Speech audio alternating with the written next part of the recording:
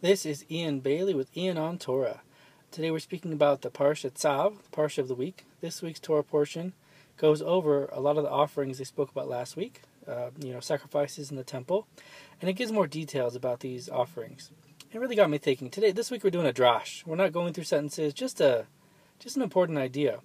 It's really important to be able to go over the same information, to review.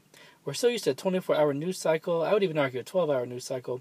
We have so much new information. How many people do you know, or how many times have you gone over the same book twice? Have you read the same book twice?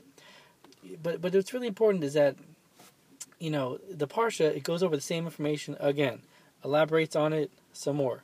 We have an urge to not sit and concentrate and review, especially in our digital age.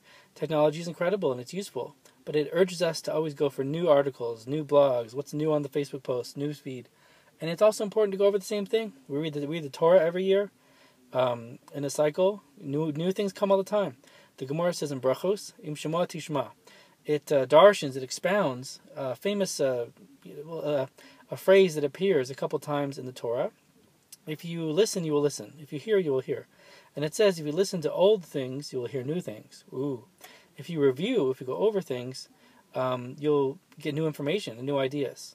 So we should all really, find it within ourselves to have self-restraint and to take what's old and find the new. And a second level, if you go through things, in the sacrifices, it seems strange, it's foreign.